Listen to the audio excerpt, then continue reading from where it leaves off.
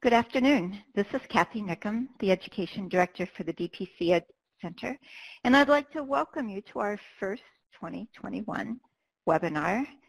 And I think you will find the information very informative as we learn about how to make your wishes known and how to speak up to your healthcare providers. I'm excited to tell you a little bit more about our speakers who will be both interacting a lot with you today. We have both Dr. Dale Lupu and Dr. Elizabeth Anderson with us. And both of them are very active and very involved in the palliative care field.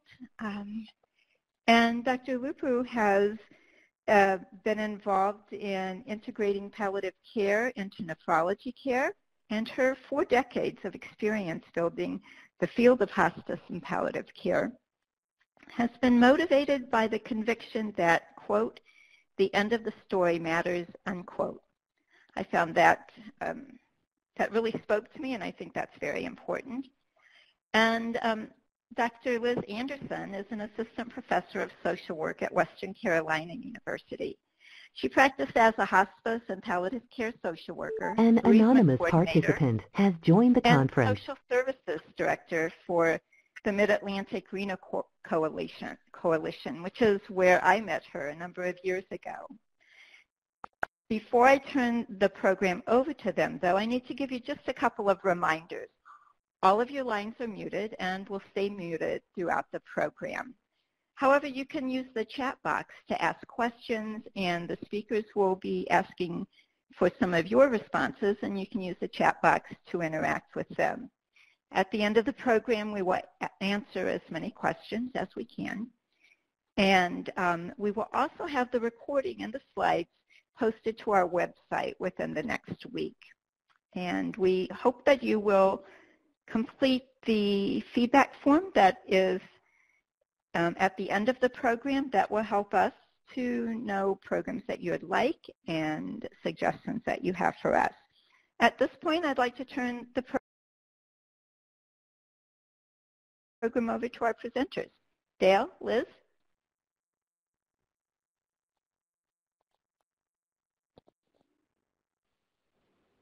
Good morning, or good afternoon. Can you all hear me? This is Liz. And this is Dale. I realized I was on mute when I was saying hello. So Liz and I work together with the Coalition for Supportive Care of Kidney Patients. And the coalition has, in the last year, been finding ways to work more closely with DPC. And we appreciate the opportunity to talk with you guys about the issues of advanced care planning and shared decision making. So what we're hoping to do today is, well, first of all, let me say, I wish we were in a room together with you and you could wave at us whenever we said something, or jump up and down, and we would see you when we said something you didn't agree with, we had a question. We're not in a room with you. We can't see how you're reacting. So please chat to us. If you like what we've said, if you disagree with what we said, if you have a question, we really would like to be as interactive as we can. So we want to just give some basic understanding of what these terms, advanced care planning and shared decision making, are about, and why it's a useful thing to know about and why it's a useful thing to do. And then discuss kind of what gets in the way of people entering into doing advanced care planning and doing shared decision making. And as we said here, how you can leap over, tunnel under, or go around the barriers. In other words, we hope to help you get a sense of empowerment and a sense of how to use these tools so they help you, as we said, make your wishes about you. So they help you get your health care be about you. So why did Kathy and DPC ask us to present this webinar today? We have to acknowledge right away COVID. The pandemic has, I think, opened the door for more frank discussions in our whole country about what happens, what people want in their health care when they're very seriously ill, and what they want when they're at the end of life. And because of COVID, I think sometimes we could pretend that people weren't going to die, but because of COVID, we've seen that it's something we need to talk about, and that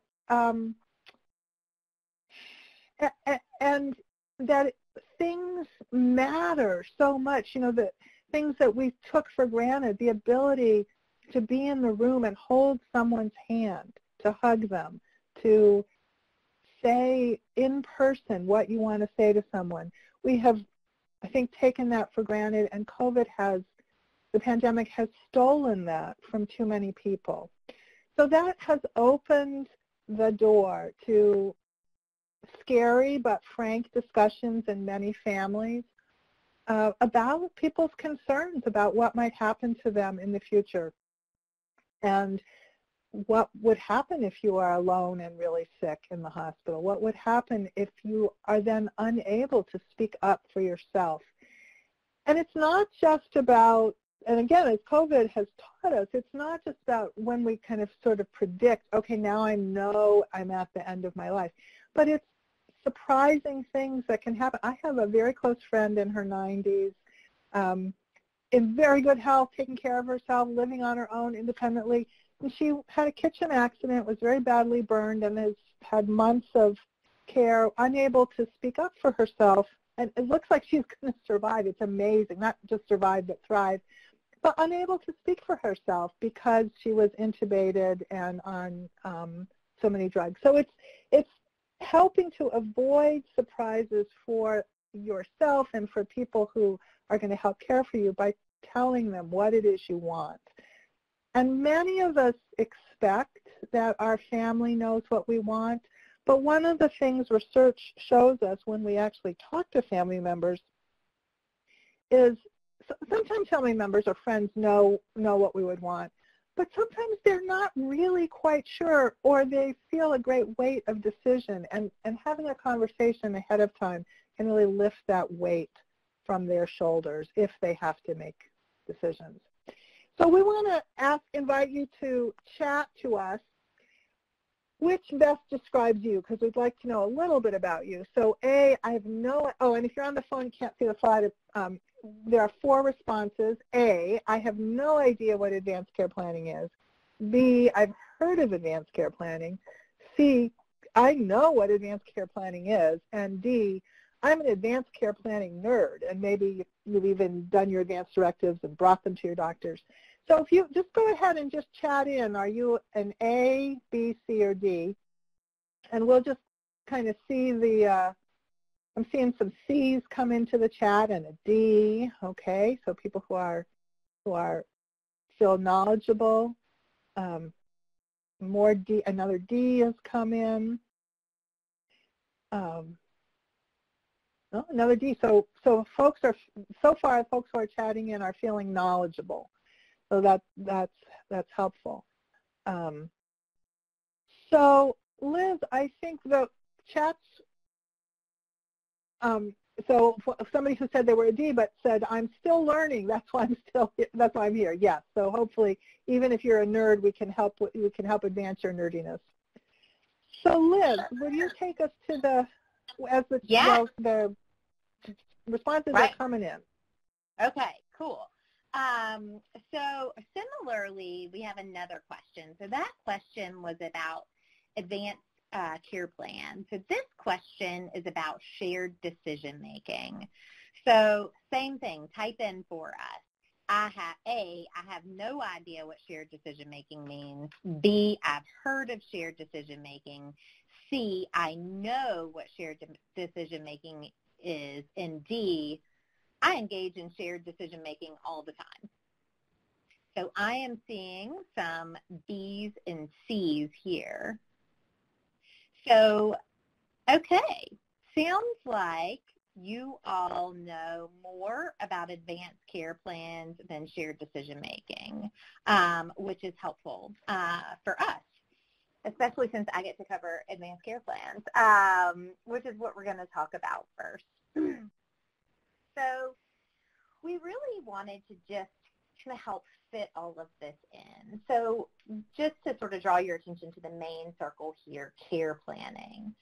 What we're really talking about is what is the plan for your care? And care planning includes many things. Care planning might include, a decision if your kidneys were to stop working, what you would want to do. Like maybe you'd want to transplant. Maybe you'd want to do dialysis at home.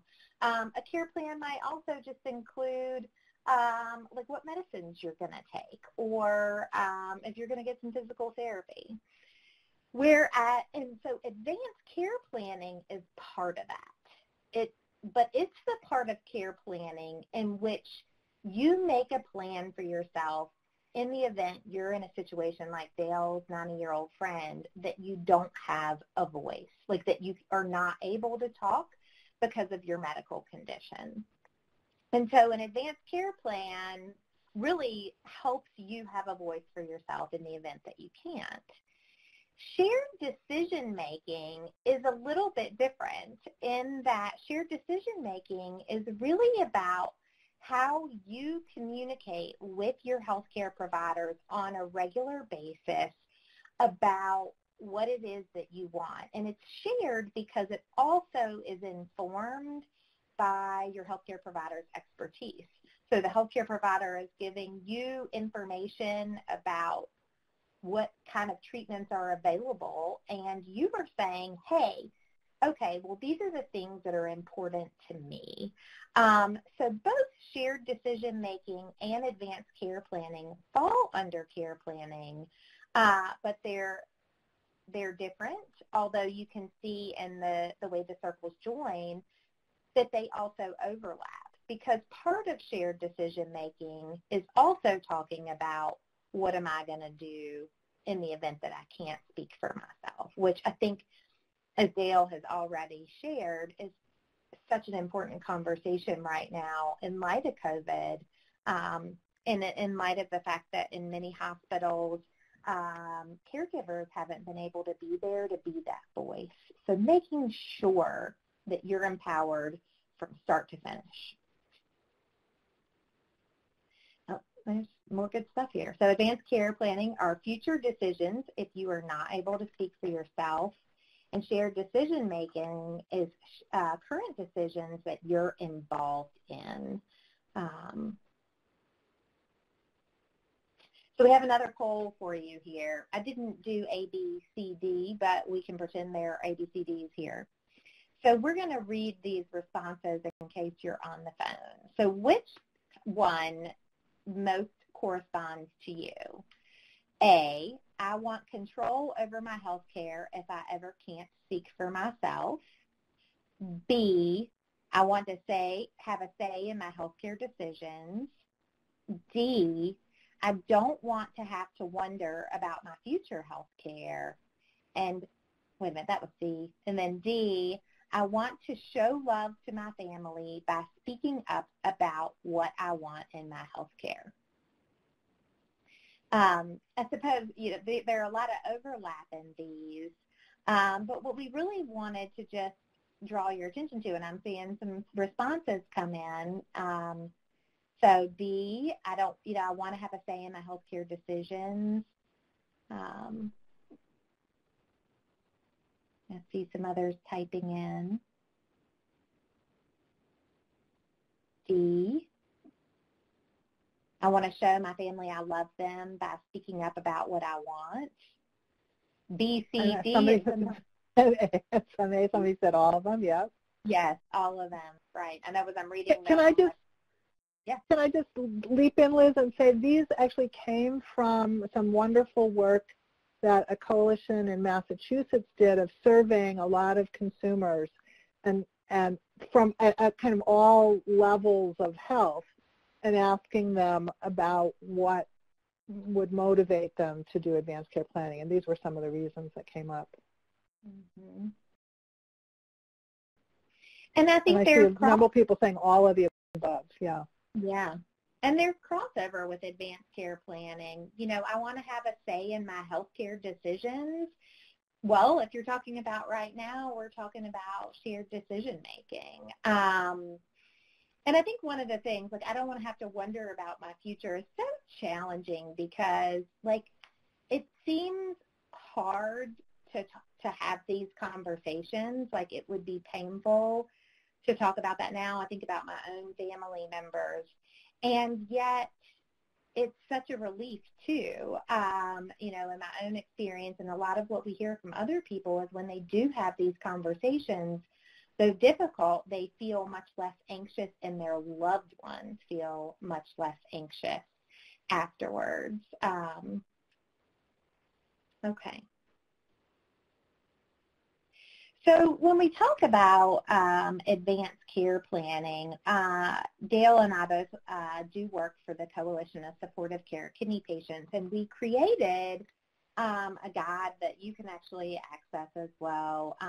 But the My Way approach is an approach for advanced care planning, and really recognizing that we shouldn't be talking about advanced care planning when people show up in the hospital. We need to be talking about advanced care planning when we're 18 years old and healthy. When I used to work as a hospice social worker, that was one of the first things I did was create my own advanced care plan so that I could notify my family about what those wishes were. So we have a 5-step approach to that, which we'll go over in a minute, of how you go about doing that. But what we really like to emphasize is in doing advanced care planning, sometimes I think we can get so hung up in like all of the details, and there are, 10,876 scenarios about how this could go. And if we think in that much detail, it becomes really overwhelming. So when we're talking about advanced care planning today, and when you do that on your own, we think that it's really helpful for you just to take a deep look at your own values and preferences.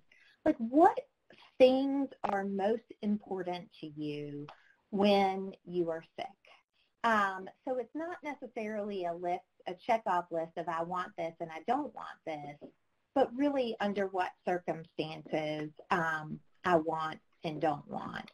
So, for example, a family member of mine met with a palliative care physician at one point and had Parkinson's disease, and the palliative care physician was talking about trouble swallowing and said, under what circumstances would you want artificial feeding? And, the answer was that my family member chose was, I don't want it if there's no hope for me and if I'm, not conscious or able to interact.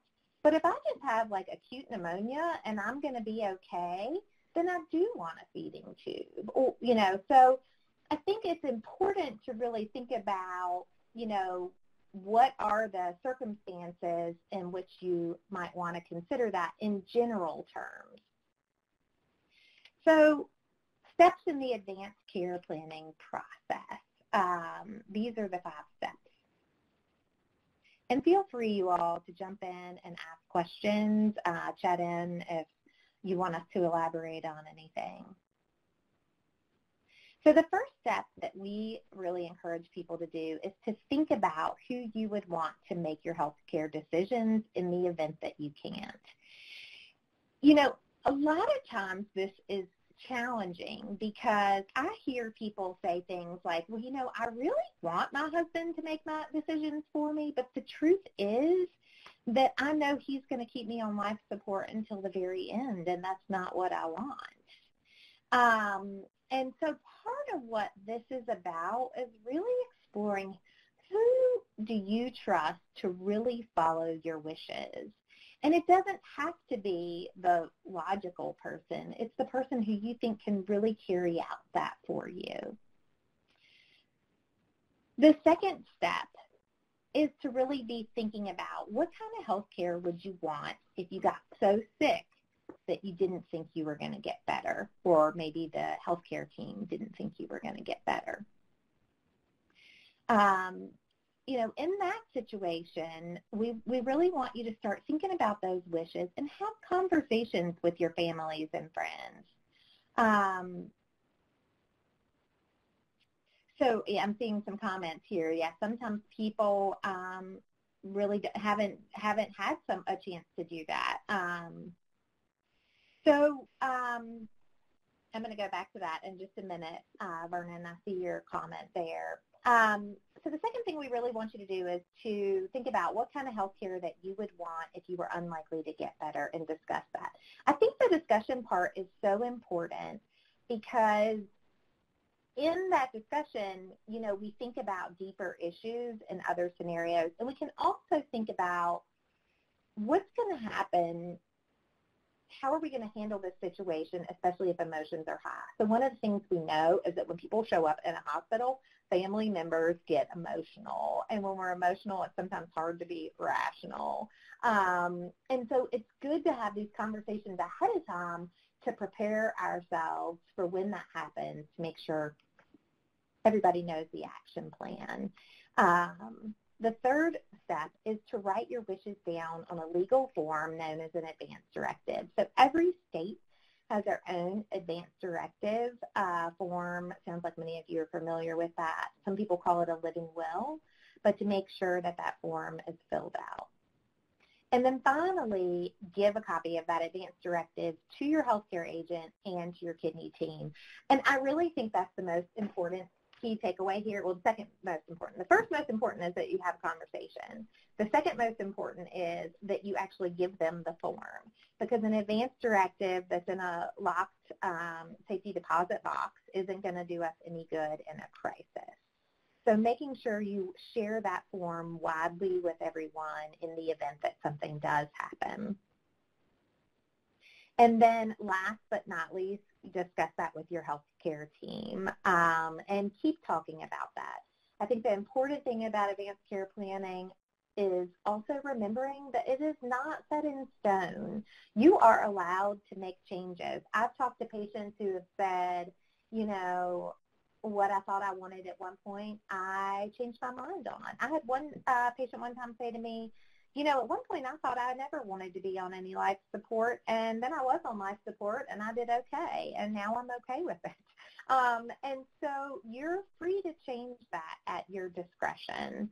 All right, so Vernon, I'm going to read your question. I have a significant amount of patients who are on their own and really do not have a potential designee. So that is tricky when you have patients who don't have a specific designee. I'm not sure what capacity you work with them on, but I think the first thing we can do is try to help reach out to family members or friends. But if we really have cases in which there is no one, there are times that we can, of course, involve guardians as well, social worker in a dialysis center. Okay. I think that what I would do would be have a one-on-one conversation with a client and begin exploring, who would you want me to talk to in the event that you did get really sick? And if there is no one, Dale, do you have some suggestions beyond? Well, the first suggestion I have there is that completing an advance directive would still be helpful, because the person could express their wishes, like, I would want, every kind of life support done for as long as possible, or I want to try things, but stop if they're not working. So the advice of what's your sort of basic big goal, and write that down. That is still helpful, because then that will guide whoever is having to make decisions, whether that's a court-appointed guardian or the medical care team. So still go through the exercise of doing an advance directive. Absolutely. Absolutely. And then I think, the other piece of that, the social worker in me is just like, oh my goodness, and then, making sure we get people connected to their community so that, that's certainly I'm sure people are very isolated right now, especially with COVID, but any way that we can get people connected to others is so important to this work as well. So as we kind of talk about this, I think one of the important conversations to have with family members is really thinking about what is your big picture here. To what degree is longevity more important than quality of life, and vice versa? To what extent is quality of life more important than length of life? And so when we're talking about that, quality of life becomes, do you feel like you have a quality of life if you're frequently in the hospital? If you are taking medications that really pull you down or maybe create so much energy loss that you can't engage with other people. And all of us are different. In my years of work, I've met people all over the spectrum, and there is no right or wrong answer here. But I think it's important to take a look at, what is more important to you? What is the big picture? And here are just some examples of some statements, some similar statements. And you're free to type this in, your response, but you might just want to chew on it, and I'll read these out as well. So if you got so sick that you couldn't do most of what you like to do, what would you want? Would you A, say, I want treatments to try to stay alive as long as possible, even if there's little hope for getting better and no matter how much pain or discomfort the care involves? B, I want to try out some treatments for a period of time, but not stay on them if there is little hope for getting better or living a life that I value. C is, I want to be comfortable as possible, even if it means I might not be living as long. And D, I'm not sure. And Liz, can I jump in for a minute? Please. So in the research that we did using the My Way material, one of the things and in the research we did, patients who were, prior to being in a dialysis center, patients who had CKD, met with a social worker or a nurse that we called a coach to have a discussion. And we found that coaching seemed to be most helpful to the people who weren't sure. So there is definitely a set of people who have either have not thought about this a lot or find it very confusing to think about. And so if you are one of those people, I would say finding, and coaches for advanced care planning they're not a routine part of care at this point, but I would say finding somebody you can talk it through with. And then at the end of this presentation, we're going to show you some websites that have we're not going to show you, we'll tell you about some websites that have very good videos, very good explanatory material. So I want to give you hope that if you feel like it's confusing and you don't really know, that there are ways to sort through that and kind of get more clarity. And as Liz said, to change. You could be at one place now and change later. Right. And I think about, like, in my practice experience, I would have patients that would sometimes say, I want all the pain medicine that I can get. Like, please, I don't want to experience any pain at all. Give me the maximum amount I'm allowed to have no matter what. And then I sometimes would have other patients that would say, my grandchildren are flying in from Florida tonight, and I haven't seen them in a year, and I don't want any medication because I really, really need to be able to see and engage with my grandchildren. And I think that's part of what this question is. And again, that goes back and forth. That can shift, but those are the kind of things that I think are important to think about and communicate about. And so, right, Dale just shared this slide. It's just so important that you get those wishes written down, and here is the information about how you can do that, which also includes information about a medical order. So in addition to advanced care planning, States also have medical orders that physicians can sign that really explicitly order what your wishes are. So the website is listed here, how to find out more about that as well. And that would, and sorry, Liz, I didn't mean to advance it. I don't know if I did by accident. But a pulse would be another answer to the question about what to do for someone who has no one. So the pulse is medical orders, and someone can express their, what they want, but it becomes then in the pulse form an actual medical order that can be acted on across the divides between nursing home, hospital, ambulance, even pulse in the state, and almost all states have them now.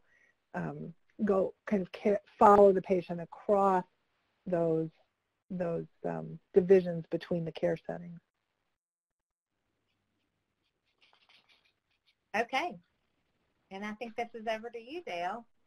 Okay, so again, what we were talking about in advanced care planning is how do you have some control about the future of your health care if you get into a situation where you can't speak for yourself. And now in shared decision making, we're talking about, here I am right now, and in fact, even the example that Liz gave of someone whose grandchildren are coming in, the person's on hospice, and they say, I don't want any medicines right now that are going to snow me or make me feel like I can't. That person's actually doing shared decision making because that person is saying, this is what I want right now. So I would even call that shared decision making. So in general, most people, there are a couple examples. There are some people who say, I just want the doctor to decide, the doctor knows best, or I want my daughter to decide, I don't want to be involved. And that's okay. That's okay. But most people, about 8 in 10, say that they want to be mostly involved and to be listened to and have what they want, guide their care. But there's a gap in terms of people saying they want that and then actually getting it to happen. Only half of people say that their clinician asked them about their goals and their concerns. So we're not doing a good job on the healthcare provider side of asking people and, making the care fit them.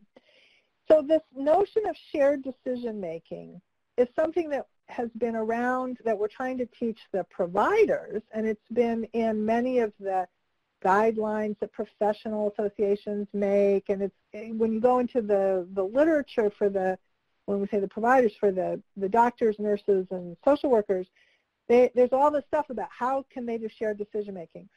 When Liz and I were prepping for this, for talking with you guys, we realized there's really been hardly anything to tell the patient, to tell us as patients, what's our role in shared decision making? How do we engage in it? And so that's what we're wanting to talk about. So the old model, you think about, was it Marcus Welby or, the wonderful physician who went from house to house and the old country doctor. They may have known their patients very well, but there was also a part of that old model in which it's the doctor who knows what's best and makes the decision. In the new model, it's really the sense of doctor and patient deciding together. And a patient has the places where they're expert, and the doctor or nurse has the places where they are expert. So what is it that the patient, I'm saying patient, but that's us. I'm a patient too sometimes. We know about our history. We know about our values. We know what we want and we don't want. We know about our goals. We are expert on that. Nobody else except us knows that. And then we look to the providers to give us information about, okay, what is the problem, the diagnosis, prognosis, what's likely to happen with this problem? Is it going to get worse? Is it going to get worse faster or slower? What does worse look like? What often people think that prognosis, and there's a lot of emphasis on prognosis being this how long do I have, doctor? But it's not just length of life that people are concerned about. People are concerned about, am I going to be able to do the things I want to do? And how slowly or quickly do I have to prepare to not, for instance, be able to walk? Will I need a wheelchair? Or to not be able to live by myself? Will I need help? So that, I put that in prognosis as well. And then treatment options. So what are the possibilities? What can we do about it? And then this fulcrum where this lever is balancing, the red box that we have, where we say attention is paid to be sure patient understands information and physician or provider understands patient's values, preferences, and goals.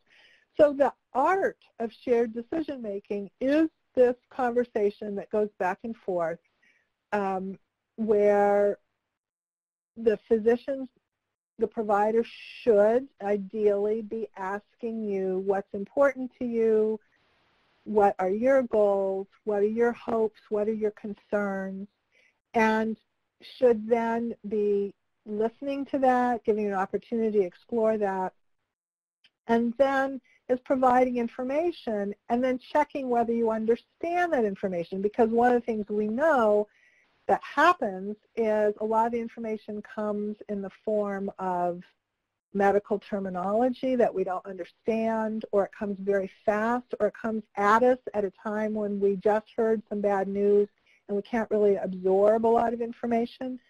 So providing information in a way that people can take it in, absorb it, and use it. And a lot of the professional effort around shared decision-making involves making what are called clinical decision aids. So figuring out ways to provide information for people so they can make decisions. So you may have encountered some of that when you were choosing, for instance, did you want to do hemodialysis in a center or do peritoneal dialysis at home? So there's so much that goes into that. And if you were doing some education about those modalities, that would be called, we probably were presented with what are called clinical decision aids. And that would be part of this shared decision making, because there's not a right answer. It depends what you value in terms of peritoneal home dialysis versus in-center, right? So there's not a right answer on that. So, well, before we go into the barriers, if you have any questions or concerns, I'd be interested whether any of you feel that you actually do engage in shared decision-making.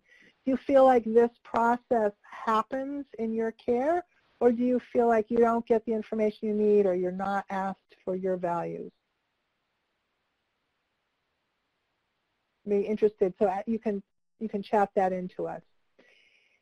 And then we want to talk a little bit about the barriers and what gets in the way. So Liz? Yes. So we kind of brought this question here because we have heard over and over again some of the barriers from provider end and some of the barriers from patient and caregiver end. And we wanted to sort of explore some of that with you all as well. Thus this picture, you can see this poor man is trying so hard to get somewhere, but there is a barrier in the way of him, and we know that happens as well. So one of the things that I just wanted to share is a couple of summers ago, I asked about 20 patients and caregivers their experiences in engaging in these kind of conversations. And some of the things that I learned or heard from patients I've put in this slide. And so people say, sometimes I don't want to talk about advanced care planning or shared decision making because I feel like the healthcare providers aren't telling me everything anyway. So there's not an opportunity. I've got this 15-minute appointment or less, and we're covering all these other things, and like, how do I even fit it in? How do I even enter into that? some people said to me, you know, I've had some really rough conversations in the past about this with other family members. Like, oh my gosh, we went through this with my brother. All these things happened. You know, the family got all upset, and I'm nervous about bringing that up. I'm nervous that if I bring it up, people are going to get emotional. Other people say, I'm afraid if I bring this up that the healthcare providers are going to feel like I'm stepping on their toes, which is like when people said that to me, I was surprised.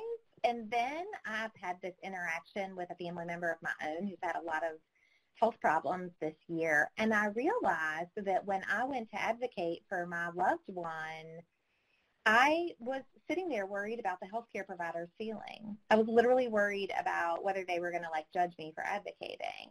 And so I was like, oh, my gosh, this one is really real. And then the last one is I'm worried that I'm going to get emotional or that my family members will get emotional.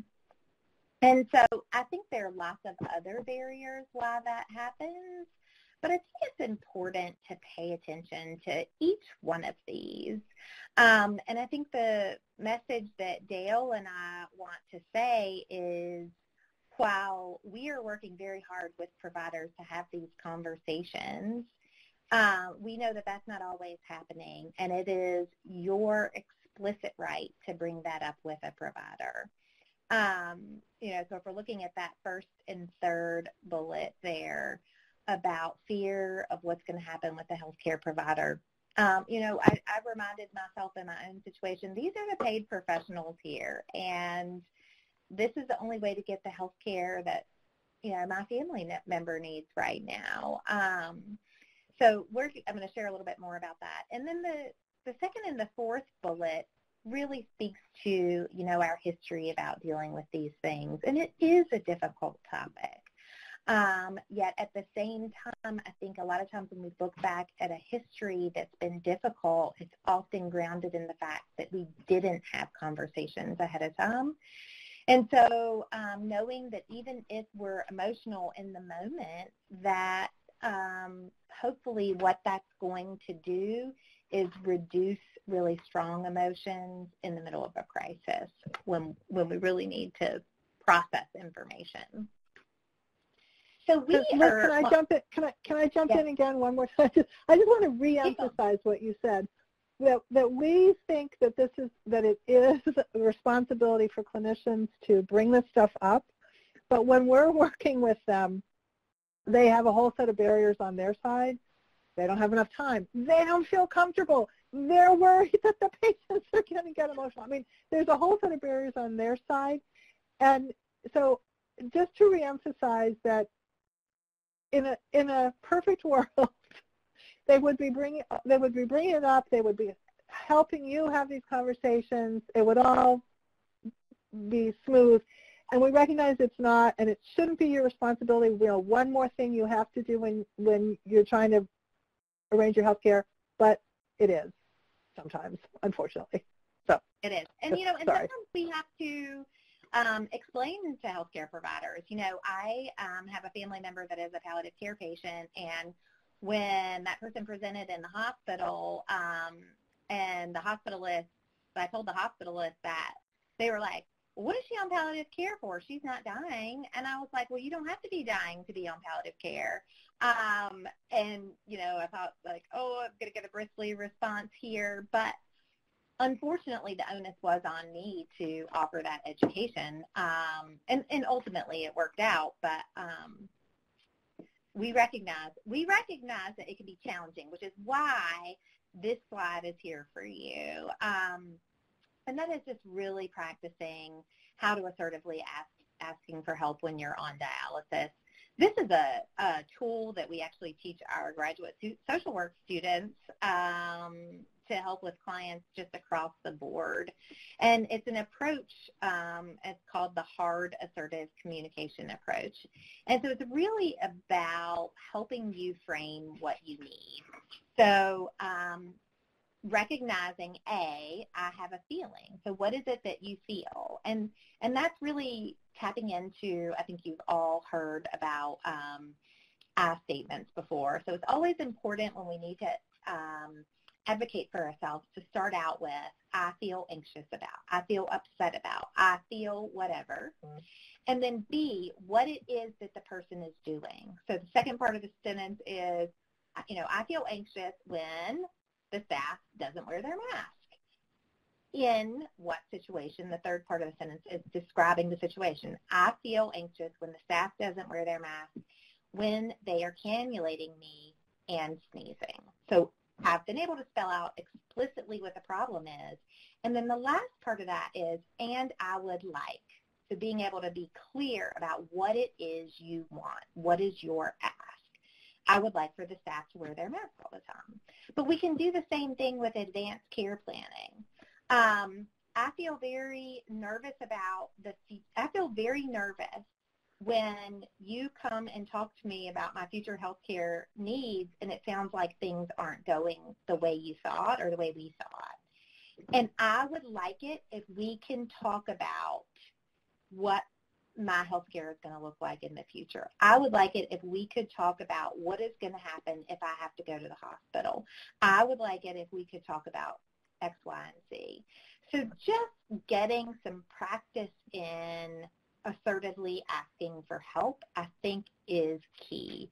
And so that is why we have that slide there. So I think there are lots of different things. This is also a good one if you are disgusted with the fact that your spouse doesn't do dishes. You can also use the hard communication tool in that regard as well. But I think, it can help alleviate some of the stress and certainly some of the emotion as we move through our healthcare journey when we're able to articulate those kind of things as well. Okay, are you there, Dale? Yeah. Yes. I check whether I was on mute. So here are some resources for you, and I do hope that you can actually use these links. Let me talk you through a couple of these. The Coalition for Supportive Care, we have a lot of material. We're revising our website. It's not the easiest website to use right now, but one of the things on the website you see in the box on the blue is the My Way material about advanced care planning. There are two things there. One is there's a patient guide, and that gives you much more detail and some worksheets on all of what we've just talked about for advanced care planning. There's also a curriculum guide for coaches, for these coaches we talked about who we worked with CKD clinics to have coaching with patients about their advanced care plans. And you could tell your dialysis social worker, hey, go check this out. We like it. The third thing I would really recommend to you is a website called Prepare for Your Care. And someone chatted in that you've seen some good advanced directive forms that assist patients to identify values and preferences. This is one of, yes, there are some really good forms out there, and this is one of the sites I would highly recommend. They've done a lot of work to make the form itself use simple language. They have graphics. It's quite easy to use. People really like it. They also have a lot of, if you're comfortable working with a website, they have videos. They have little sort of exercises where you can say what you want. And then if you go through kind of a survey that they have online, it spits out for you a form that's not an advanced directive form, but it sort of puts out a summary of your what you've said you value. So I highly recommend that. And then the Pulse. So we talked about Pulse is a next step. Pulse, after you've done advanced directive, so advanced directive is what you sign as a patient. It's completely under your control. But then it still has to be, the healthcare system still has to put that in place. Pulse or MOLS, it's called different things in different states. As I said before, are actual medical orders. So they're signed by your physician. But their site has a lot of good videos and good explanations. So I would recommend their site as well. I think that we are open now to your questions, and we'd like to know what else. Liz and I can talk about this stuff for hours. So what would you like us to talk about, and what have been some of your experiences? And chat into the chat box.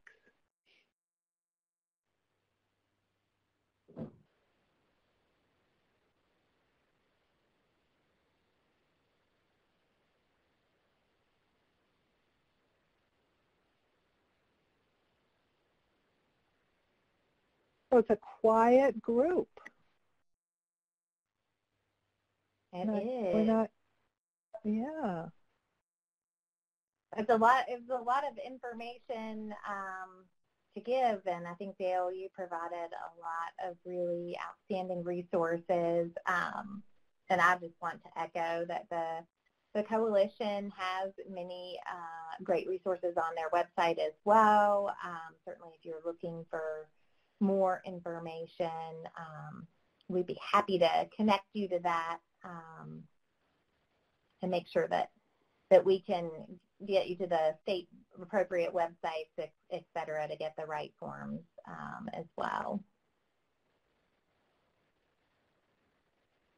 So we're getting again in the question, what to do about someone who doesn't have someone who can help them. I think I would go back to they can still do an advance directive, because it's really helpful for them to say, I would want everything, or I would want to try things, or I would want quality of life as the main goal. That's really helpful. And then have the physician do a post-Molson discussion with them, because that becomes the medical orders. If they're really on their own, you might, as Liz said, might be thinking about what role do you have in helping them connect up with social services or a guardian of some community, kind. yeah, and I think thinking about that and doing it ahead of time is really useful. I think one of the other things just to know, like a tidbit of information that might be helpful, is some states do require your advance directive be notarized, which is, well, I'll leave my opinion out of that, but you should check on that, and if it is notarized, usually there are services around town that you can get that done relatively easy, but that is actually a benefit of the most or post form over the advance directive, is that it doesn't have to be notarized, but usually you're not using those forms unless you really are in a situation in which you're really, really sick.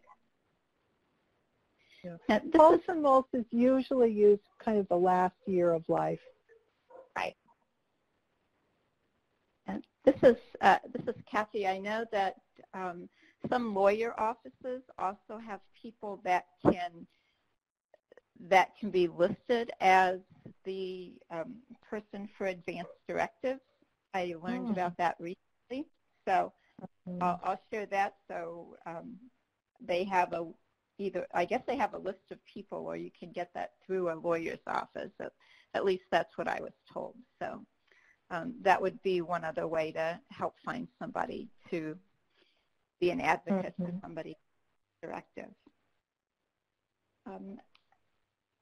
I think that you have shared lots of information with people, and this is a heavy topic, so there's lots to think about, and we will certainly have the webinar on the recording on our website, and we also have the article that you both had written for our Kidney Citizen newsletter, so we can make that available as well. And I just want to thank both of you and the Coalition for Supportive Care of Kidney Patients for such an excellent presentation with lots of food for thought, and hopefully everyone now who doesn't have an advance directive will be on that path to get one very soon. Thank you for the opportunity, Kathy. Yeah, Kathy, thank you. And go ahead. I have a a comment about the advance directive. I have a case on that about advance directive. Some people will respect you and some will not. So what do you do in a case like that? And do you mean respect the? Do you mean that it won't be honored in? It won't be honored in the hospital, for instance. Yes.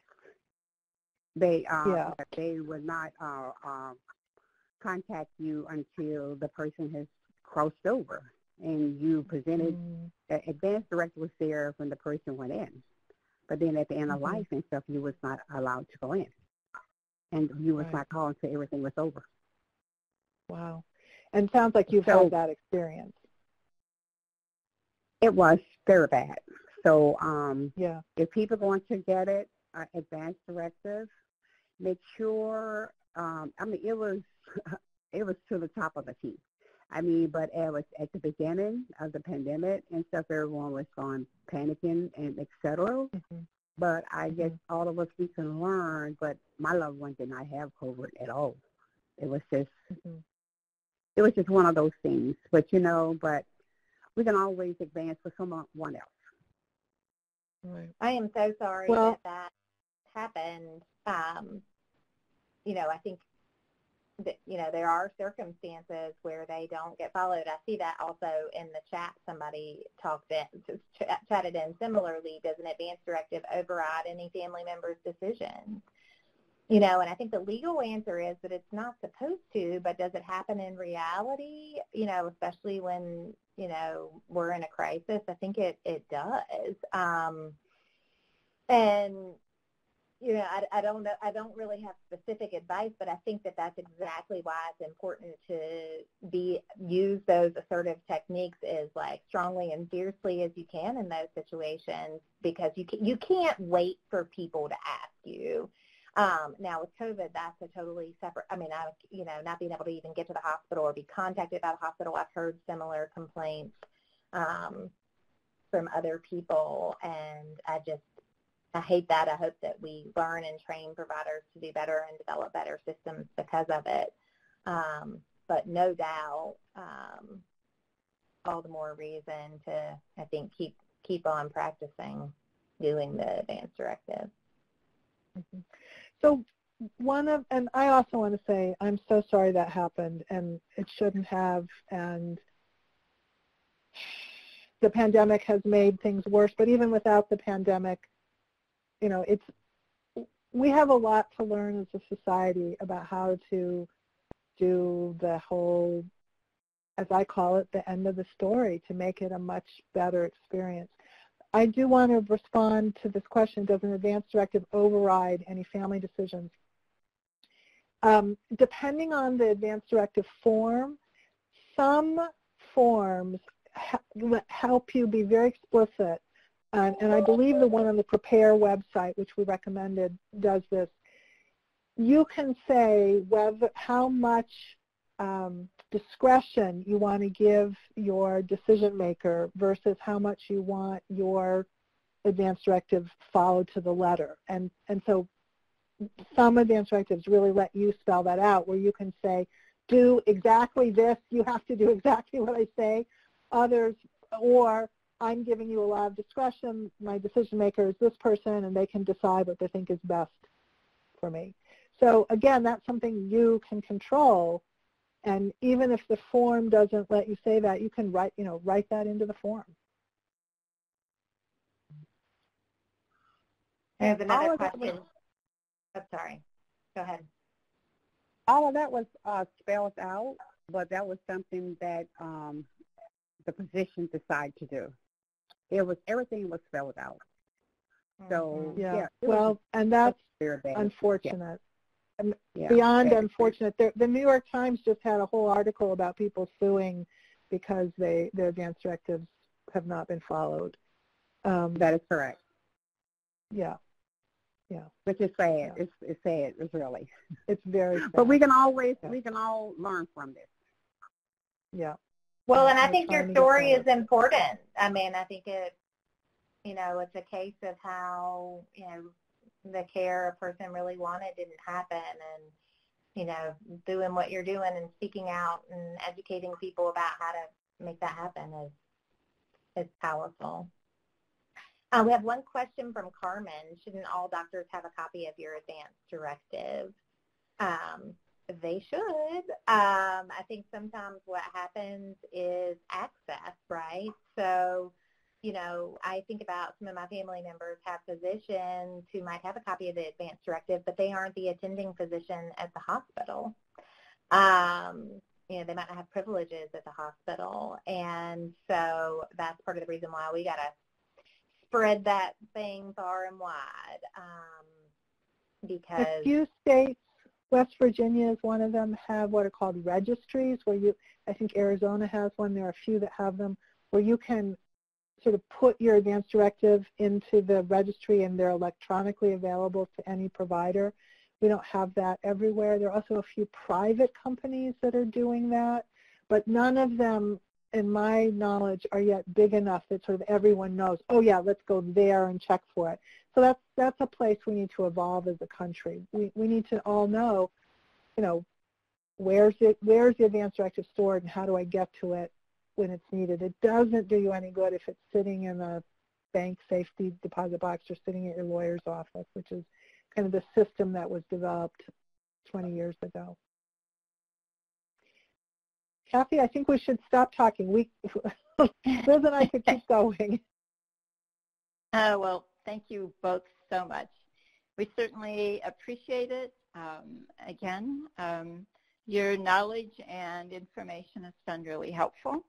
If anyone has additional questions, feel free to send them to us, and we will make sure that Liz and Dale also get them. So again, thank you very much for joining us today. And everyone, I hope you will complete the feedback form and join us next month on February 25th for our webinar on the how-tos to building a top-notch immune system with lifestyle changes. Thank you, everyone, for sharing the hour with us, and stay safe.